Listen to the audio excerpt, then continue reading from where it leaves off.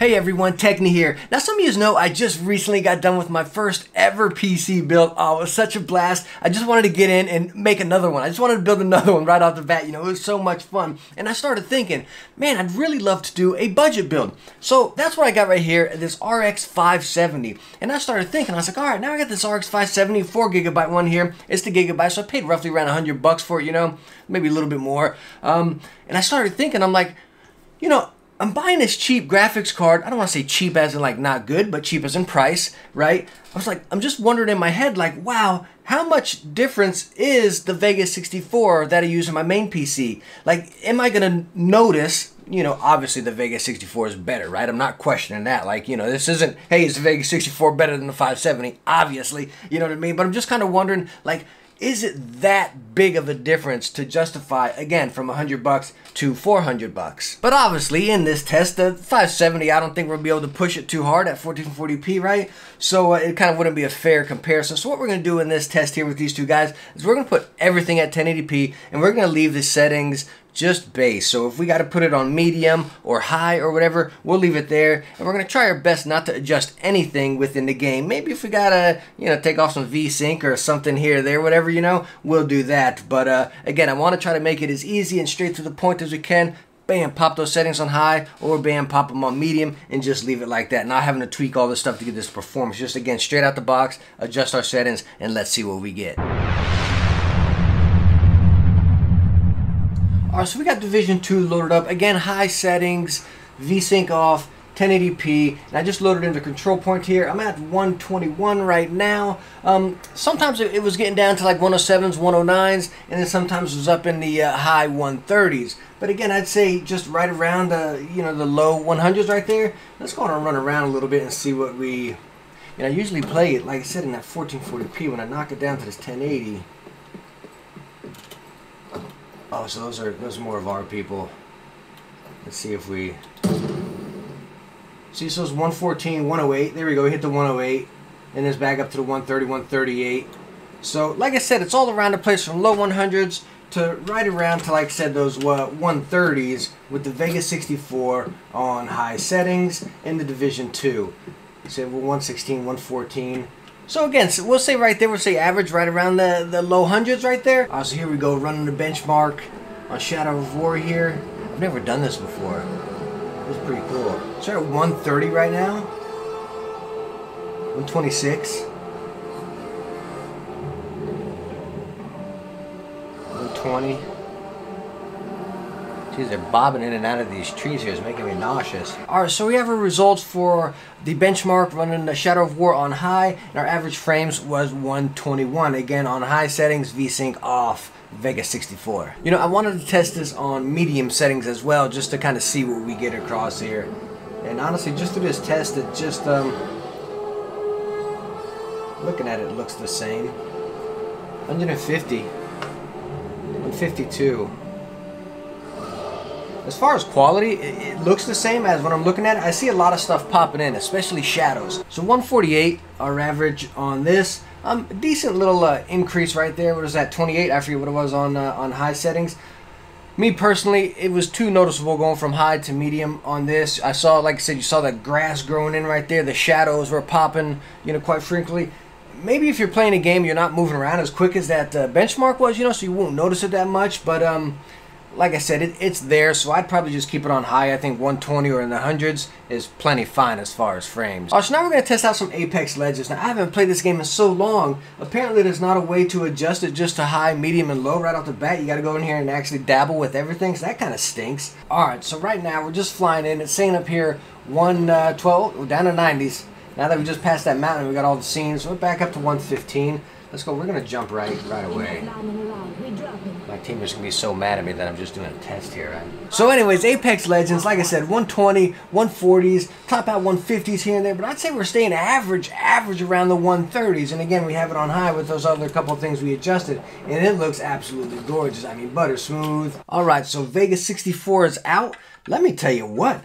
This thing is hot. Alright, so now we're going to go test out the 570. Again, we have the gigabyte, 4GB. So many gigabytes when I talk about this one. Gigabyte, you know. Anyways, it's 4GB, 570 graphics card. But anyways, this is my first time plugging this card up, so I'm finding out with you guys right here. I honestly have never plugged it up. I just took it out of the box. So hey, we're both gonna see what it does here.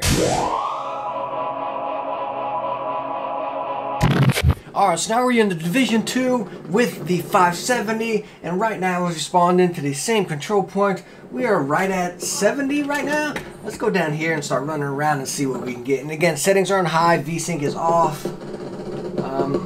80, look at that. 76, 72. Oh, big guy out here. I don't know if I can get him right here. Oh, it's an actual bounty, huh? 77. So it's really performing fantastic here. Like, much better than I expected for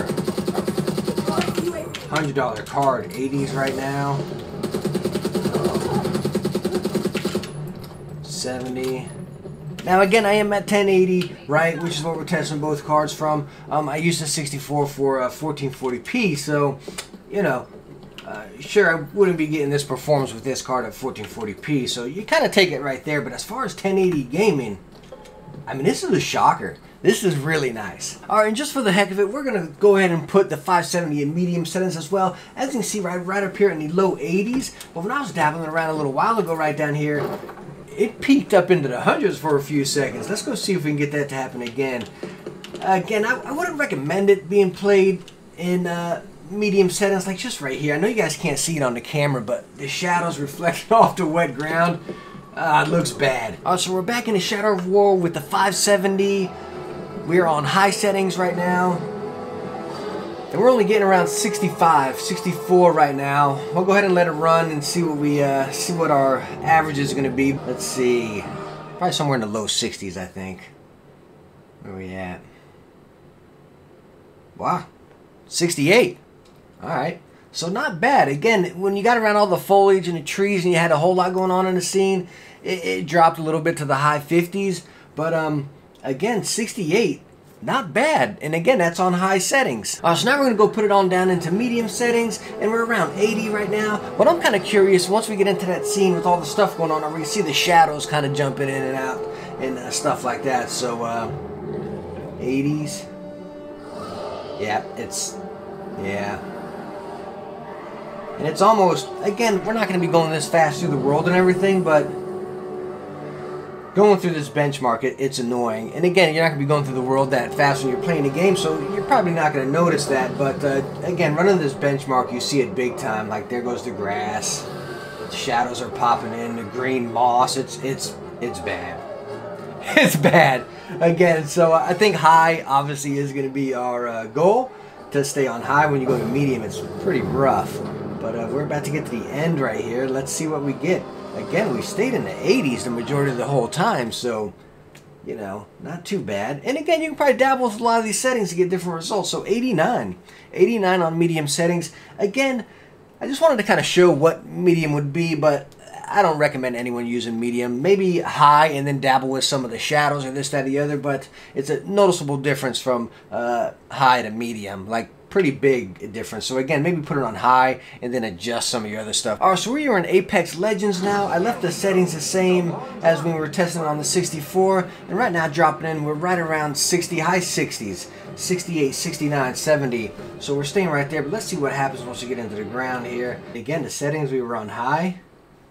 No stuttering, very smooth. Really nice, like very like...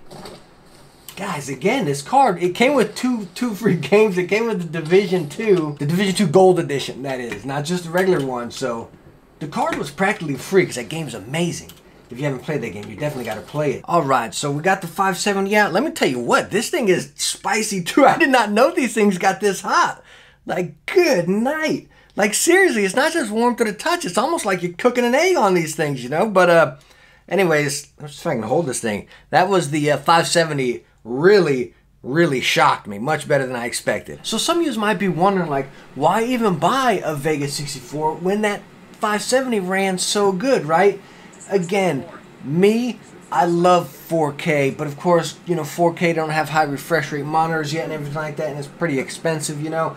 So 1440p 2K, it is absolutely gorgeous And that's kind of where we are right now, and that's why I have the 64, not for high frame rate 1080p gaming, but so I can get good performance out of my 1440p. And right now, just for example, I'm at 85 right now. Let's look in this water shadow. I don't know if you guys probably can't see it in the camera, but there's a reflection of the building. In each window where the sun is reflecting off that building as I'm getting blown up here, is reflecting in that water as well. So I don't know if you catch me. So we got windows right there with the reflection. Then look up here. You can see the sun coming off those windows right there.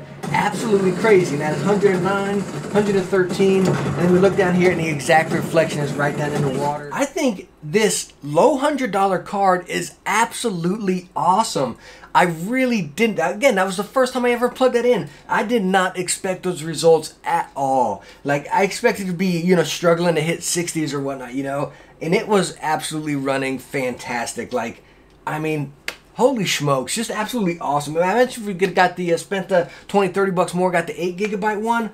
I mean, just wow. And if you calculate the games we got for it, right, the Division 2 Gold Edition and the World War Z, we pretty much paid nothing for the card. I mean, what an absolute steal. And then again, we go to the Vega 64, which I love playing in 1440p. Like, I don't want to sound snobby or anything, but it's hard for me to go back and play 1080p.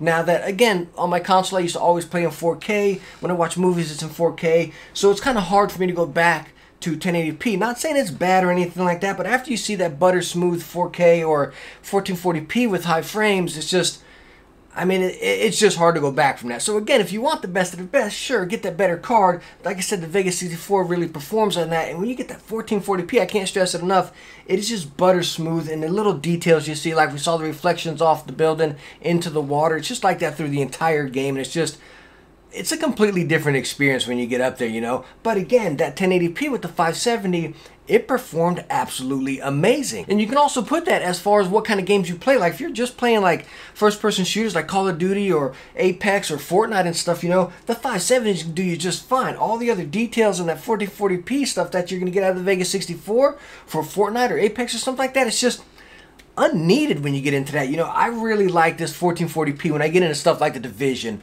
or you know, Assassin's Creed, stuff like that that'll really just bring me into the story, you know. That's where I really like the extra power of the Vega 64. The other thing I learned from this, which I'm really excited about, is our budget PC build.